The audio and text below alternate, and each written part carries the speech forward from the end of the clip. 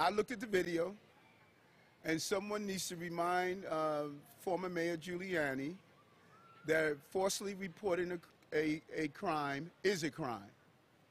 And from what he stated about being punched in the head, felt like a bullet, you know, what he stated, there was a lot of creativity, and I think the district attorney he has the wrong person that he's investigating. To falsely report a crime is a crime.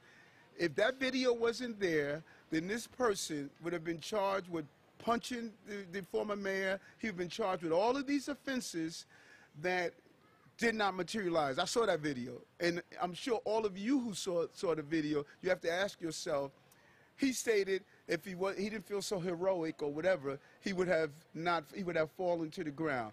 That was a lot of creativity there. Falsely reporting a crime is a crime. When you look at the video, the guy basically walked by and patted him on the back. I don't know if he said congratulations. I don't know what he said to him, but it was clear that he was not punched in the head. It was clear that it didn't feel like a bullet. It was clear that he wasn't about to fall to the ground. So it was clear that he had a lot of creativity and sensationalism that caused this person to be arrested. Falsely reporting a crime is a crime. Conversation with the police commissioner about, do we feel that was a falsely reported crime? Because you can't, see, here's my fear. If you don't have a video and someone of prominence making allegations against you, you should not have to wait for a video to determine you did nothing wrong. He's a former mayor. I think it's irresponsible for a former mayor.